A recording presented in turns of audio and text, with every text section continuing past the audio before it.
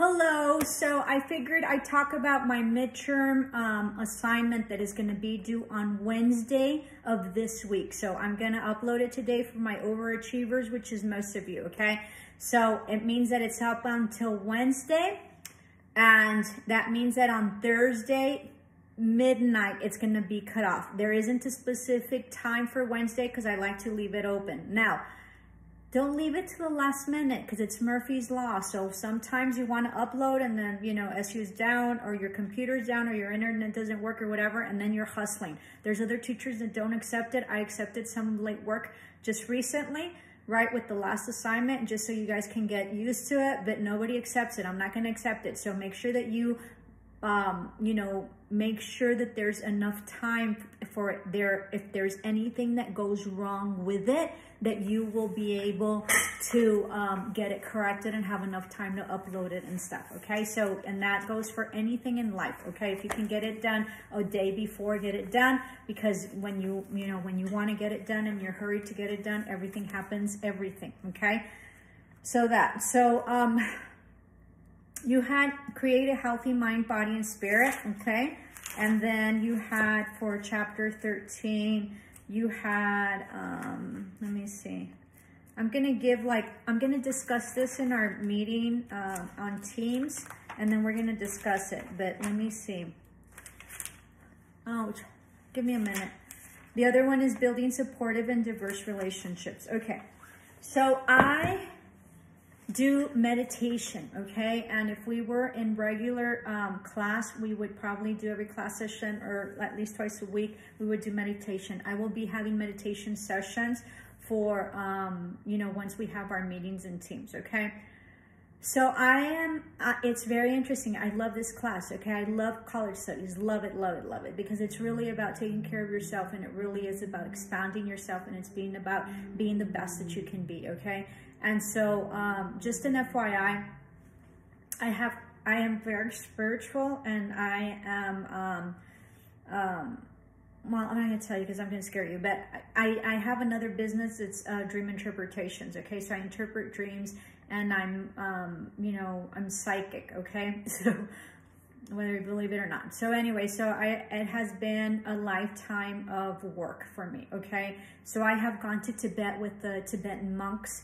I also did El Camino Santiago, which is a pilgrimage, Catholic pilgrimage that not only Catholics do, and so they walk from one side to Spain. The route that I took is actually in Paris, and then not Paris, I'm sorry, France, where the Pyrenees is. It's like a forest, it's heavy duty, and then you walk from one side of Spain, which you start in France, and then you walk to the other side to Santiago Compostela is what it's called. It's about 500 miles, about 779 kilometers, and you walk for 30 days, about 12 miles, you know, which is about 22 to 21 kilometers. The younger kids did like 30 to 40 kilometers a day, which is like 30 or 35 miles. It's crazy. And it takes you 30 days to get from one side to another. So I did that because I've been in this constant spiritual quest all my life, okay? Because of this gift that I have. The other thing is that I went through this pilgrimage because I lost a brother last year. Was it last year? Yeah, it was last year. So I lost a brother last year, and so, you know, for those of you who are Catholic and who are you know, Mexican, you know, you have manda. So it's sort of like a, you know, it's ridiculous really, because you sort of do like a negotiation with God, right? Well, if I go walk Spain, you know, maybe you'll save him or whatever. I didn't expect him to save him, but I did really feel that I was needing to go. I wanted to level up spiritually, and I felt that I had to take this trip, and I had to go inward, and I had to walk all these miles to be able to get at a higher level. And it happened. You know, it didn't happen magically, and it's been a lot of work. So life is about working on yourself, and life is not, school is not life. Life is school, okay? And so it is through going through your life, which is a journey and your path, that you will achieve a lifetime of knowledge, and you will understand who you are, and you will be able to grow as a person, because part of life is to be the best person and be the better person than you are today, than you were 5 minutes ago, than you were a year ago. And it's to be able to achieve the best that you can achieve, just being yourself. And you should not compete against anybody except the person that you are today. You need to be better than what you are today and what, you know, you were a year ago or whatever. And so that is part, at least for me, our life mission and our life goal and our life journey. And so that's why I tell you that if you got me, it's because you're ready to hear the message. And so, you know, in the end, school doesn't matter. And in the end, your job doesn't matter. You know, it's about living your life, and it's about really enjoying the people that you're with. And it really is about love, and it's about self-love first, because if you do not have self-love, then how can you give love and how can you expect love, right? If you don't know what that is, and if you don't know what it means to love yourself, right? And I saw this quote the other day in Pinterest where it says, when the heart is hungry, you believe the lies. And that's absolutely right? And that's why we stay in bad relationships or whatever. So anyway, so this is about mind, spirit, and body. And I will do, I'm going to do a lecture like starting Monday or Tuesday on the teams. We're going to be discussing mind, spirit, and body. But really what your midterm is this, okay? I want you to research vision boards. And vision boards are boards that you cut out whatever pictures you want based on whatever vision and whatever goal you have in life. I recommend that you compartmentalize them. And so I have always had vision boards. And let me tell you how I started with my vision board. By accident, really. So there was this beautiful like picture of Shanghai that is beautiful. And I've gone to China, okay? Like I told you, I went to China and I went to Tibet, okay? So I went to 2 different places because they're not the same place, although they're in the same area. Okay, so I've gone to China twice. But the initial picture was in Shanghai, and Shanghai has this tower. And then on the other side of Bond, the Bond River, which is this river, it's beautiful. It's like this walkway, you know, it's sort of like, I don't know, New York or San Francisco or something like that. And so it has like this beautiful tower that has like 2 spheres, one on top and one on the other, and one on the bottom. And that's in Shanghai. And then there's these buildings that are built like globes, like world globes. And one of them is the Western Hemisphere, and the other one is the Eastern Hemisphere, right? So they're globes. And so you see the globes, and you see you know, the West, right? So you see all the Americas, and then you see the East, you see China and stuff. And at night, and these buildings are made out of like glass. They're beautiful. They're like multi-levels once you're in there. I think they were office buildings. And at night, they're made out of glass. And at night, on the other side, right, because there's a river that separates, like the buildings are on one side of the river, and then there's like this walkway on the other side of the river. So if you're on the walkway side of the river, as you look out to the river, right, you see these office buildings, but they look like the world, okay? And they look like the Western and Eastern hemispheres are floating in the river. It was this amazing, beautiful sight. And so this picture came up, and I was really interested in China for a very, very, very long time. And I was poor. I didn't have any money, and I was married at the time with my husband. And so, first one, because I have 2 ex-husbands because I can. So, so what happened was that I had this picture of Shanghai in my work area at school, and I just had it, and I would look at it and look at it and look at it, and sometimes I daydream and I daydream and I daydream, and I eventually made it to Shanghai. It's a long story. I'm not gonna tell you, but it's a long story. So I finally went and traveled to Shanghai with my second husband. He took me to China for my honeymoon, even though I didn't, you know, technically marry him. But I didn't realize that it was my honeymoon until like many years later, but it was my honeymoon. So I've gone to China twice. So that is a prime example of a vision board. A vision board is something that you cut out, or something that you can visualize, or something that you can see, right? That is a goal. So have your vision board, decide what it is, look on it on YouTube, and your vision board is going to have to be something that you can see daily. So either have it, like I have my vision board always around my office, okay? And so, you know, so decide where you want it, because if you can't visualize it and you can't see it, you're not going to manifest it, and you're not going to be able to fulfill the goal, okay? And I'll tell you how to manifest things and how to bring things to fruition. You being in school and you having this year, this term, you visualized it. You saw yourself at school. You saw yourself going to school. You thought about it. You planned it out. First, you got an idea. Possibly someone told you something. Hey, why don't you go back to school? Just like that. And you're like, all right. Or you start seeing like commercials, right? SU, or something like that. Or you meet someone that's going to school and you're interested in it. And so then after that, you start thinking about it. You say, well, maybe that's what I want to do, right? And then so you get an idea, and then you start planning it. Well, how can I do it? And then you start overcoming all your obstacles. Well, what am I going to do? I don't have any money. I don't have a car. Who's going to take care of the kids? I'm married. I'm too stupid. All the self-sabotaging things that you told yourself, you eliminated because you're here, okay? And so you created a plan, and then you acted on your plan. And now the visualization of you coming to school has manifested, and you're here. How amazing is that, right? So you're going to have to visualize something and then put it, like sometimes I put like borders, right? I used to have like little borders. I had, you know, I haven't taught this class in a long time, but some of my students bought like calendars or like bulletin boards, and they created their vision board on that. Or they created a vision board based like on, you know, the science project boards that, or you can just pick like a wall and then you just put all your, you know, all your pictures.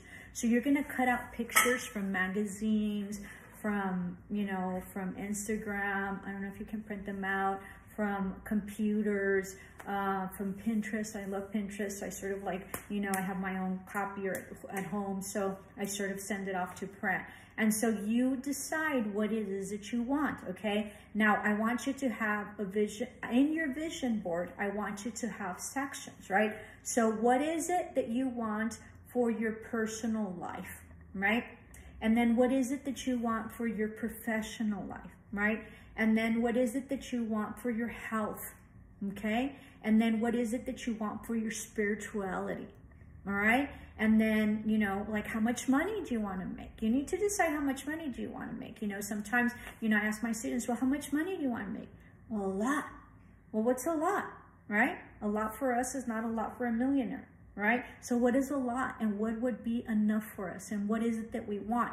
Make sure that whatever goals and whatever it is that you wish is very, very specific. So if you want to make $100,000, then you put $100,000 a year. Okay, if you want to be healthy and you want to lose 5 pounds, right, then you say, we'll go down in weight.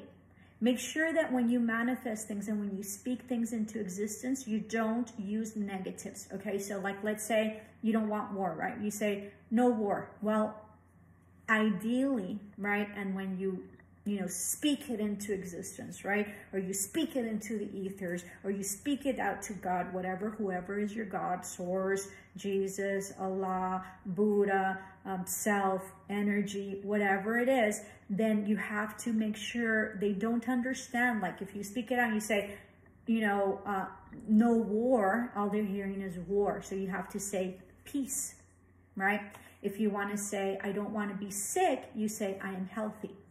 If you say, I don't know, whatever else you want, right? Whatever else. So make sure that you pick and choose your words correctly and that they're not negatives, and you basically put it all in positive.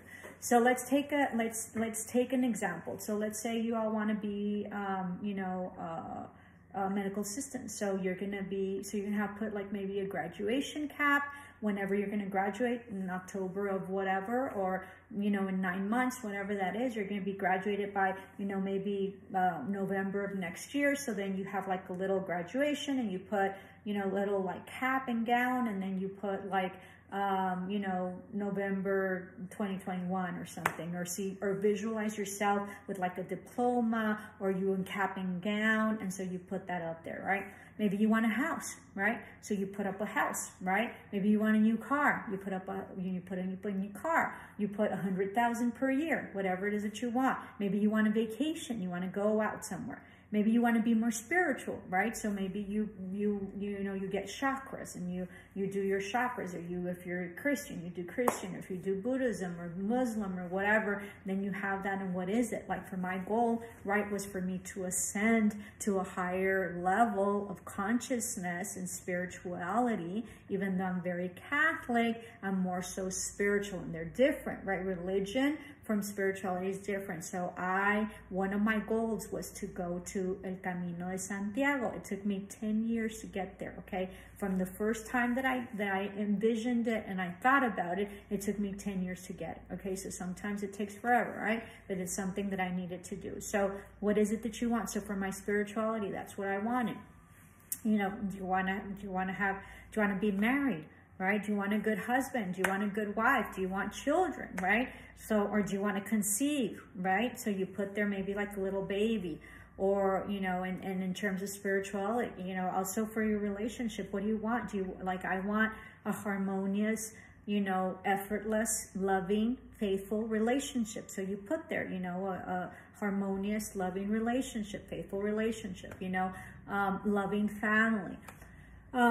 You know, whatever it is that you want, and you compartmentalize health. Like we want health, right? With the COVID, everybody wants to be healthy right now. So we put there, you know, health, right? And so we put like vegetables, or eating better, or eating healthier. You know, what is it that we can do in our lifestyle to be able to possibly eat better and have a better lifestyle and eating habits, right? Maybe, you know, you cut off your, you know, maybe you eat more fish and more veggies as opposed to red meats. You know, I was a vegetarian, a pescatarian for a long, long time. You know, I don't know, maybe 7 years. I've slowly started eating meat again. I don't know why.